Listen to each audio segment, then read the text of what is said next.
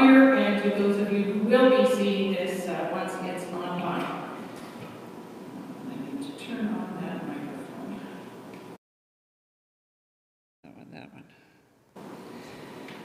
So welcome.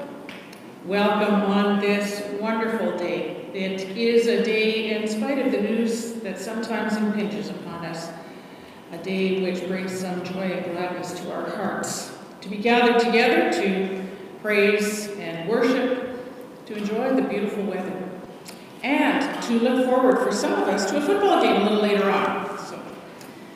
So welcome if you join us online, welcome if you join us in person, welcome if you are young or old, or a little bit of each.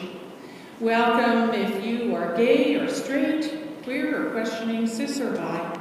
Welcome if your skin tone is black or brown or white or a little bit of each. Welcome if you are doubting or believing, or a little bit of each. Welcome, grace and peace to you this day. My name is Teresa Moisey. I am in ministry here at Harrow United Church in the Crescentwood neighborhood of Winnipeg with the good folks of this congregation and neighborhood.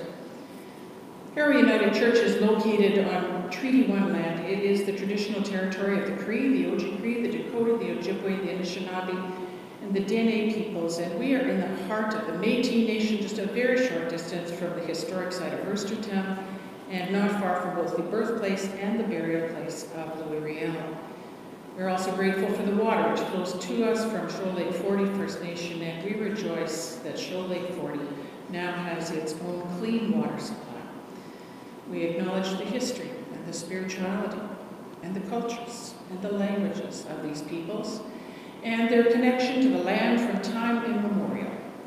We acknowledge as well the pain and suffering they've endured because of colonialism and racism, and we commit ourselves to living with respect on this land and in peace and friendship with all its peoples. Welcome, grace, and peace to you this day. Cheryl's got a few announcements ready for us. This is the season for our annual financial appeal at Harrow. This year our focus is on staying connected, and donations will be directed towards ways that we can continue to do that and multiply its effect. Many thanks to those who responded to the Giving Tuesday campaign, and for others there's opportunity to donate anytime until the end of the year. Thank you for your support.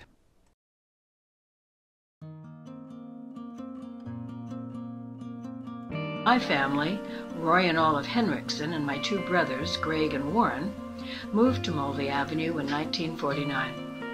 And soon afterwards, we began attending Harrow United Church. Now, my growing up years in the church included Explorers, CGIT, choir, and Sunday school. And as a matter of fact, it was here at Harrow where I first met my lifelong dear friend, Shirley May. She is greatly responsible for my continued connection to the community. And I now live in Maple Ridge, British Columbia, having moved out here in 1976. I am retired from teaching and live happily with my husband, Edward Smith, who also was a Crescentwood resident from Jesse Avenue. It's been lovely having an association with your minister, Reverend Teresa Moisey, and attending many of the exciting programs online. But most importantly, I am here to greet you and to support this campaign.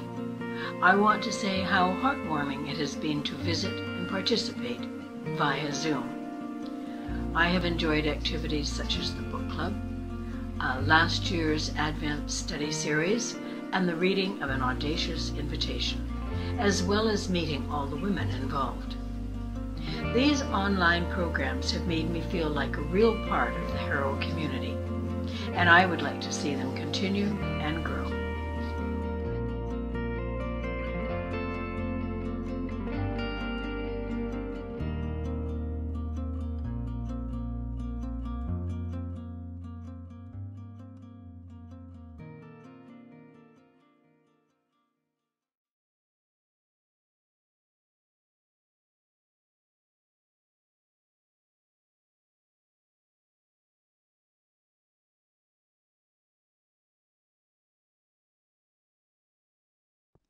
Once again this year, Sherry will be producing a Share the Light video.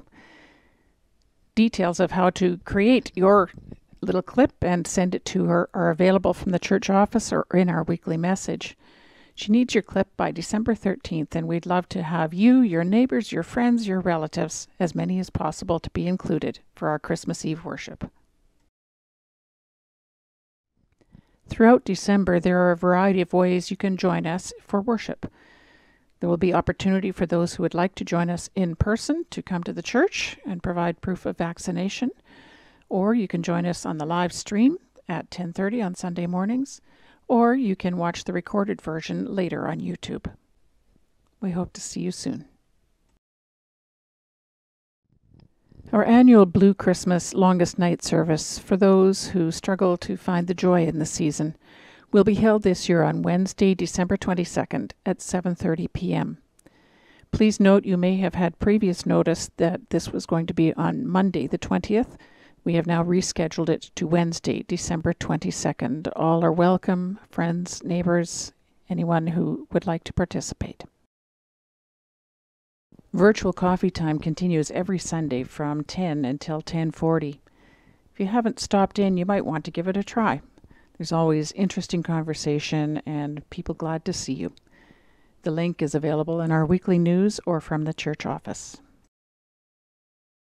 Today and throughout the week, we are invited to keep the following in our prayers.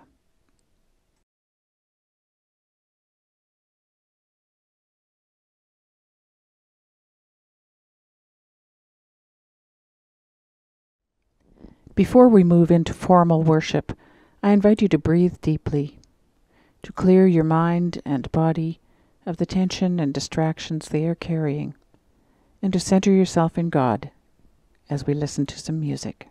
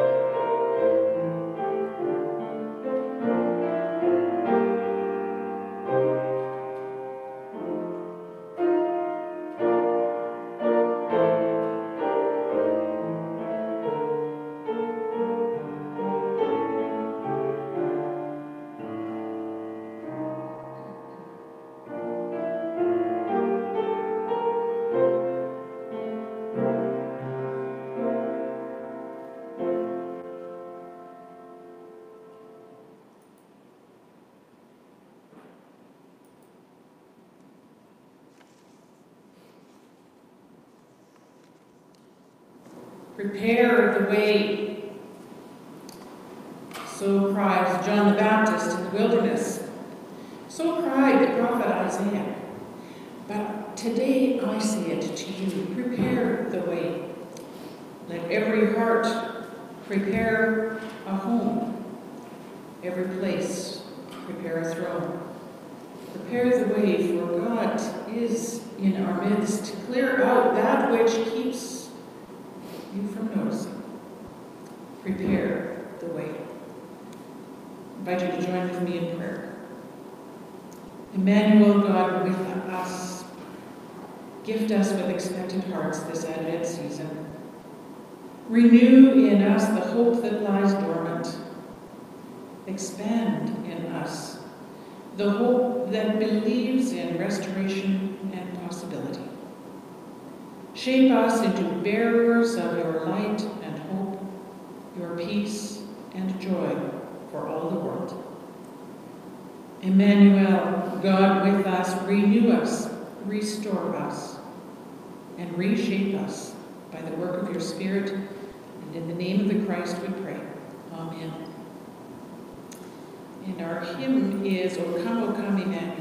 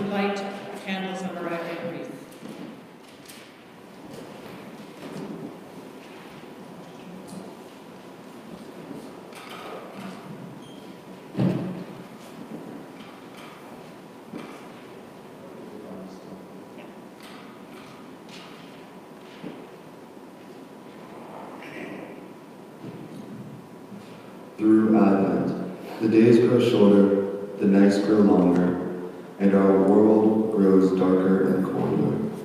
Week by week, we light candles into our Advent wreath to brighten the darkness, to bring little warmth, and to remind ourselves that nothing is so dark or cold. It is beyond God's saving power. The first week, we lit the candle of hope.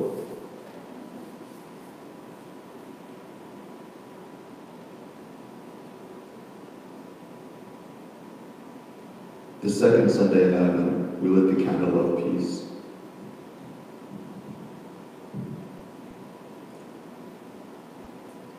In this third week of Advent, we light the candle of joy, remembering that God's gift of joy, there is always room for more joy in our world.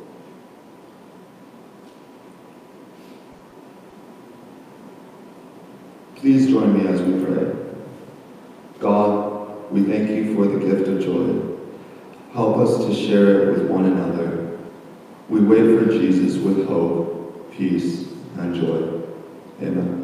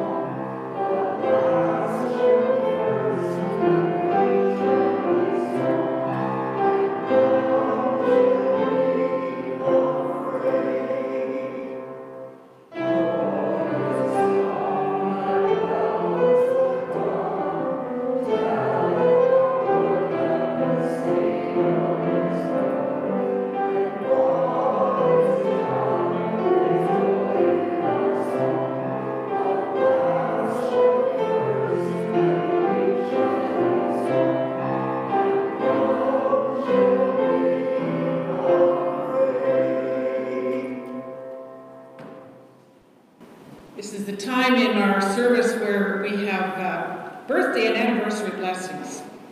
So, is there anyone here with a birthday or anniversary to celebrate today?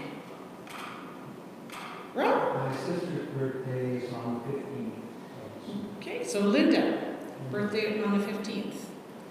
And I happen to know that it's Glenna Erickson's birthday tomorrow. And I also know there's been a slew of birthdays in the Elkanah family. This past week was Ethan, and the week before was Tresia, and the week before that was Zion. So we'll remember all of those folks, and Linda and Glenna as well. So for those who may be watching this at a later time, if this is the season for your birthday or your anniversary, please consider this blessing is for you as well.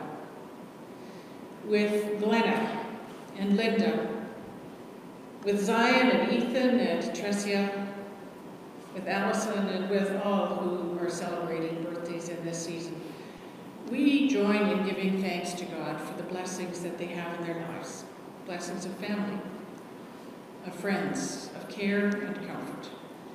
And we give thanks to God for the blessing each one of them is.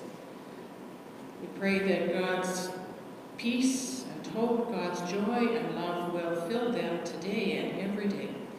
God's light will lead them, God's hand will hold them. Amen.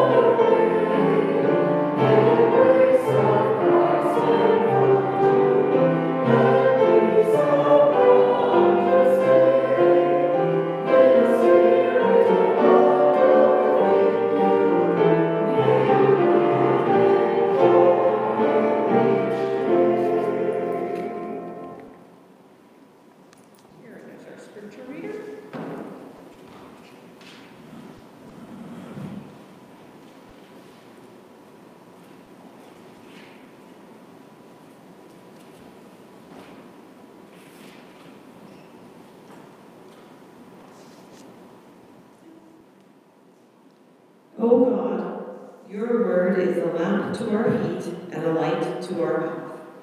Give us grace to receive your truth in faith and love.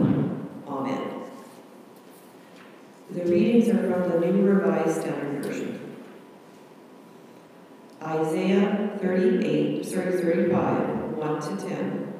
The return of the redeemed to Zion. The wilderness and the dry land shall be glad. The desert shall rejoice and blossom like the crocus. It shall blossom abundantly and rejoice with joy and singing. The glory of Lebanon shall be given to it, the majesty of Carmel and Sharon. They shall see the glory of the Lord, the majesty of our God. Strengthen the weak hands and make firm the feeble knees. Say to those who are of a fearful heart, be strong, do not fear. Here is your God.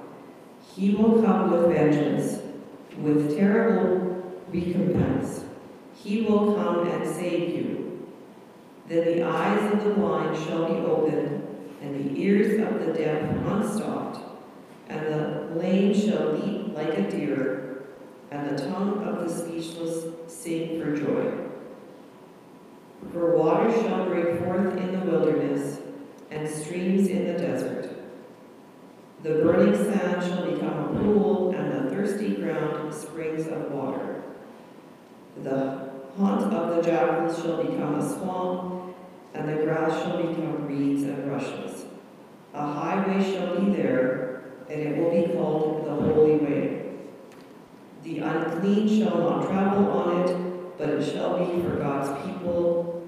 No traveler, not even fools, shall go astray. No lion shall be there, nor shall any ravenous beast come upon it. And they shall not be found there, but the redeemed shall walk there. And the ransom of the Lord shall return, and come to Zion with singing. Everlasting joy shall be upon their heads. They shall obtain joy and gladness, and sorrow and sighing shall flee away. Mark 1 to 5, the proclamation of John the Baptist. The beginning of the good news of Jesus Christ, the Son of God, as it is written in the prophet Isaiah, see, I am sending my message ahead of you, who will prepare your way. The voice of one crying out in the wilderness, prepare the way of the Lord, make his path straight. John the Baptizer appeared in the wilderness, proclaiming a baptism of repentance for the forgiveness of sins. And people from the whole Judean countryside and all the people of Jerusalem were going out to him and were baptized by him in the river Jordan, confessing their sins. Hear what the Spirit is saying to the church. Thanks be to God.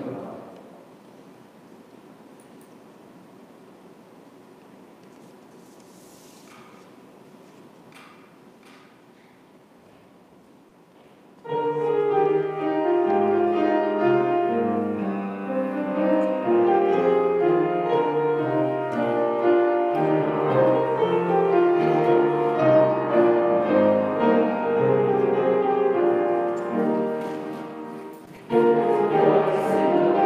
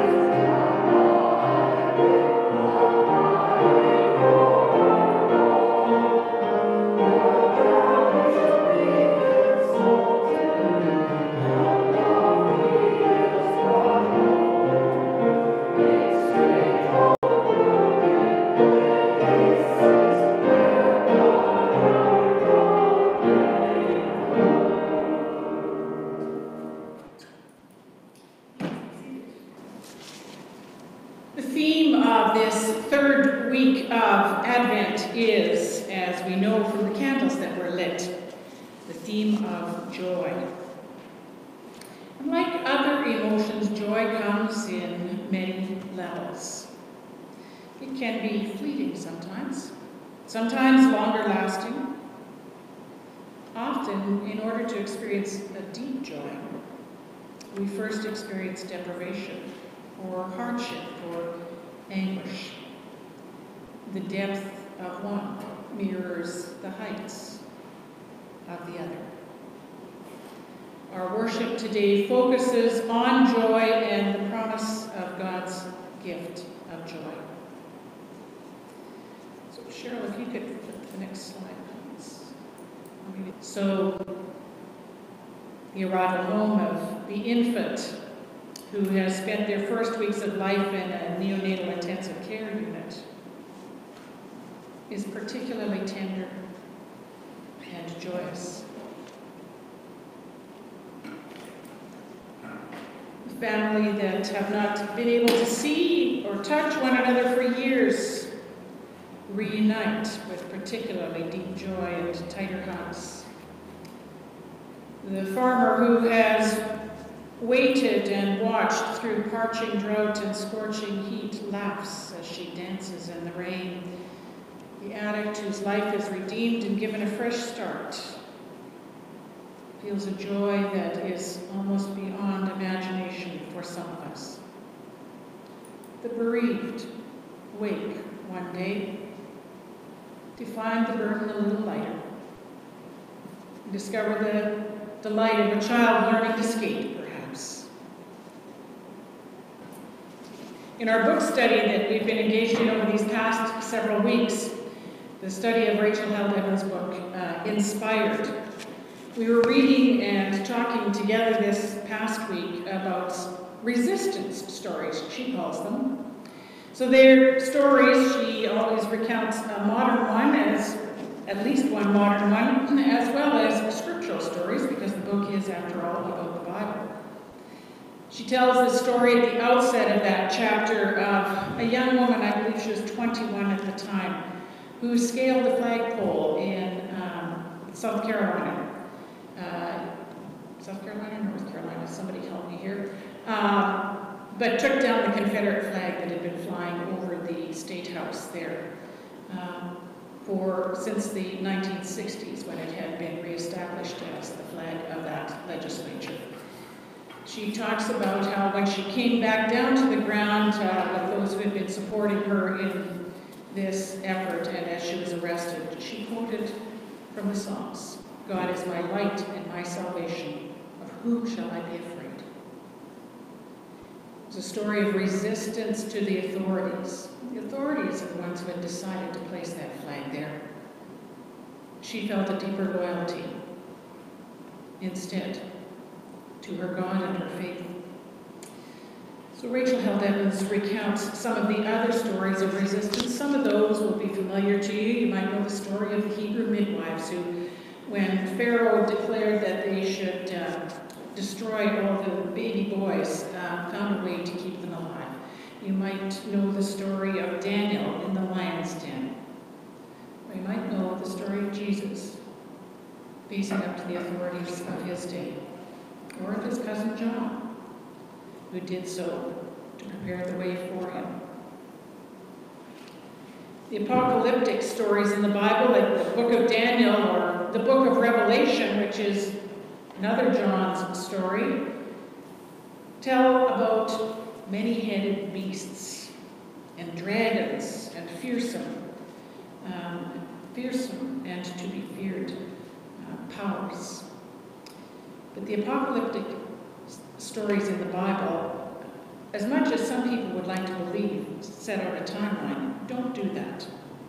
They don't tell us when or how that's going to happen. What they do tell us is this: God's goodness will be victorious over evil. They tell us that God has not forgotten the lowly and the downtrodden, not forgotten the suffering and the sorrowful, not forgotten those who are terrorized, God has not forgotten the despairing or the lonely ones. And as Rachel Held Evans puts it in her book, we are reminded by resistance stories that dragons can be slain. And so, as people of faith, we participate in hope and we witness to joy. There are many ways that we might do that. One of them, again, I'll get Cheryl to put something up on the screen if you do, is through the Right for Rights campaign from Amnesty International. Right for Rights is a campaign that is coordinated around December 10th every year, which is the International Day for Human Rights. These are two stories that were featured in previous years, Nassima and Jermaine, and they tell us they are now free. So the effort that you or I or hundreds of other people take do make a difference. As it's reported on the Amnesty International Canada site, they say, thanks to your support and efforts, 3 more prisoners of conscience, Nassima Al-Sada, Jermaine Rupuki, and Peng Phil Min are free. And in February, another prisoner of conscience, Algerian journalist Khaled Drareni, was released. Thank you for all of your efforts that have led to their freedom. Here you might be able to read that, but if not, I'm going to read it for you. Amnesty supporters from around the world took more than 436,000 actions calling for Jermaine's freedom. 436,000 letters, emails, Instagram posts, whatever, were sent in support of this man who was imprisoned in Burundi, including nearly 10,000 from Canada. On behalf of herself and their 3 young children, Jermaine's wife, Emmeline Mukfasoni, shared her thanks with you. From the bottom of my heart, I want to thank you all to have mobilized and made it possible for Jermaine to reunite with us soon. There's another wonderful story. Peacock Generation are a group of young men who I think were about 18 or 19 when they were arrested in Myanmar. They were arrested because they had created a satirical skit and performed it, criticizing the military regime in Myanmar. And again, because of the actions of so many, they were released. And again, we have the words of the father of one of these young men, who says, from the bottom of my heart, I thank you, thousands upon thousands of you, who have made a difference, that my son, my child, is now safe. So what we do, what we believe, what we hold on to, makes a difference. We have the opportunity as people of faith to participate in hope and to witness to the joy that that hope gives rise to. So let's hold on to those apocalyptic stories from the Bible. Because in that context, the word apocalyptic doesn't mean the end of the world, like it does in, the film Apocalypse Now or in other modern language. In the Bible, apocalyptic means things are being revealed. Apocalyptic means disclosing, uncovering, bearing to the vision of all. And so when we hear the story of Daniel in the lion's den with his friends,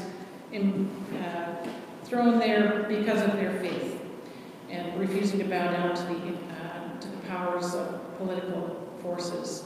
When we read John's revelation at the end of the Bible and his vision of vicious beasts, what those stories are really saying is, beneath all the wealth and power, the excess of these dazzling empires, lie grotesque monsters, trampling everyone and everything in their path. That's what the monsters are.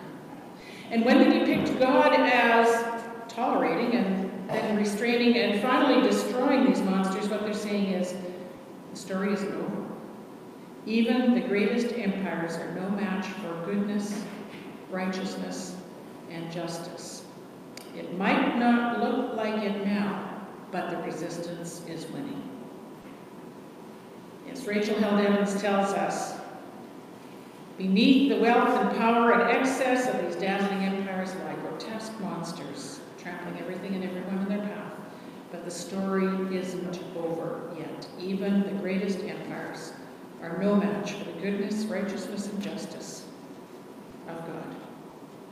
And so when the prophet Isaiah says, the wilderness and the dry land will rejoice and blossom, and the burning sand become a pool, and the thirsty ground become springs of water, the haunt of jackals shall become a swamp, and the grass shall become reeds and rushes.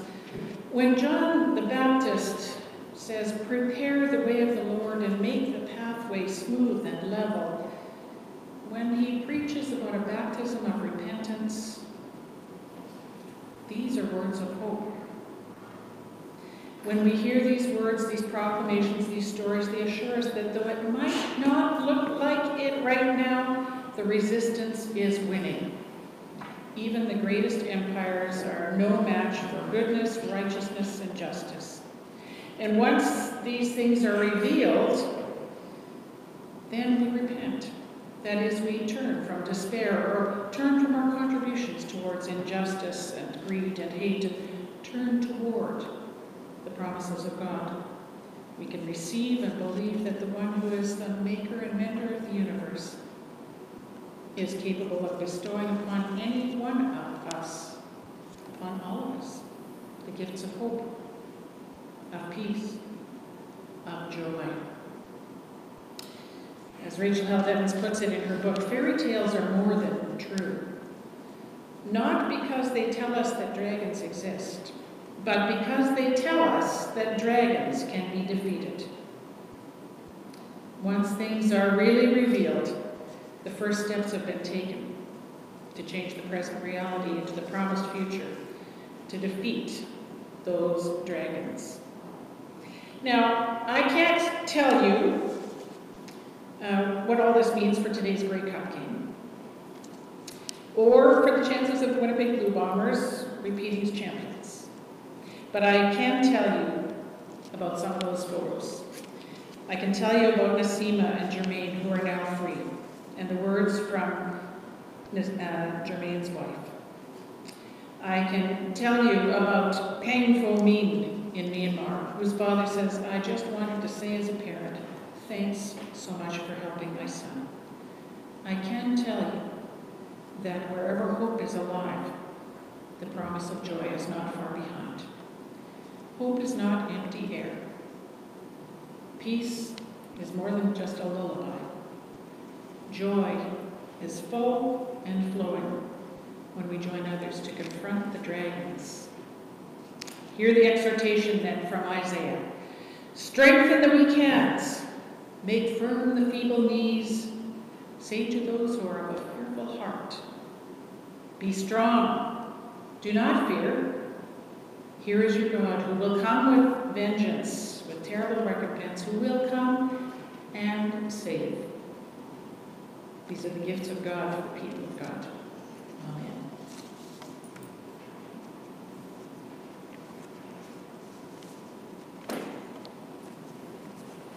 And so we respond by bringing our best to God. We offer all that we have and all that we are, trusting that God can transform it to gifts of love for the world. And we join together in prayer. For stories of hope, for stories of joy, for newborns safely arriving in their home, for reunions after great separation,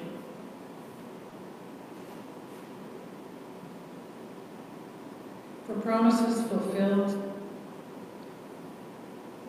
new life delivered, for joy and laughter with friends and family,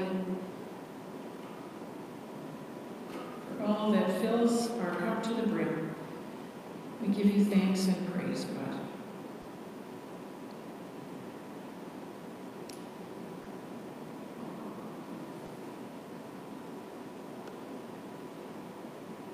There are many who live without a sense of hope. There are many this day who are despairing. There are many who are uncertain about the future. And so be near, we pray, God. May your Spirit weave amongst us and them. May it bring healing and hope, compassion and comfort, courage and love. We lift up before you those who are on our prayer lists, those for whom we have been particularly invited to pray. We bring before you our prayers for Alma, for Elizabeth, for Tanis, for Christine, for Laura, for Jean, for family and friends of Cheryl Stephen, family and friends and community of Dave Gershon.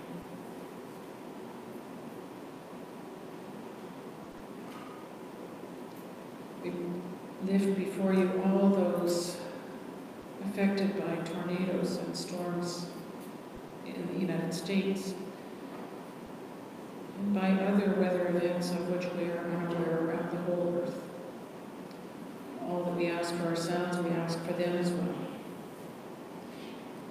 Hear our prayers for all who are ill, all who are alone, all who are frightened, all who are in need of security, and all those whose names are written on our hearts and uttered by our lips.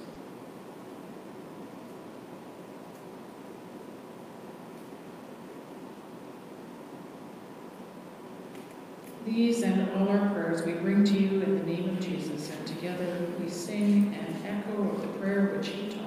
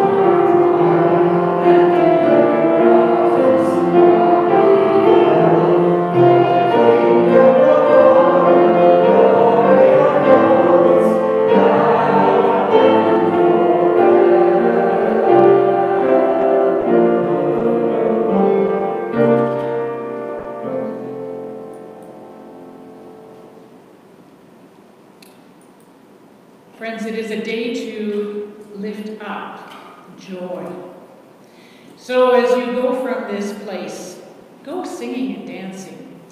Our closing hymn is going to help you with that. And, if you haven't had a chance to move your body yet today, this will be a great one to do that. You shall go out with joy and be led forth with peace.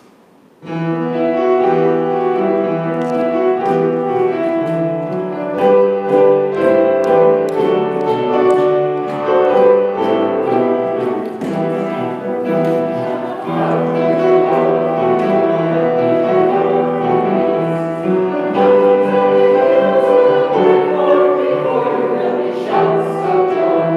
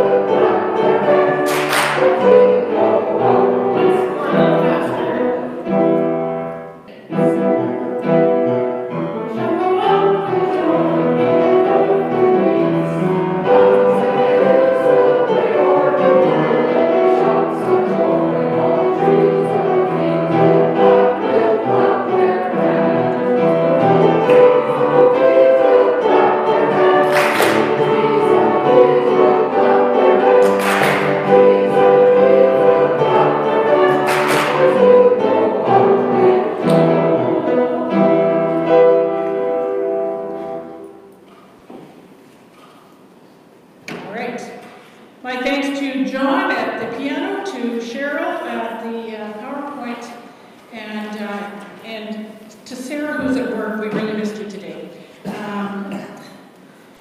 As you go out from this place, may you go with a spring in your step. May joy be the gift that you carry out into the world. May peace and hope be in you and spill out from you into everyone you meet. May God's love be with you. God's Spirit enfold you. Christ keep you this day and always. Amen.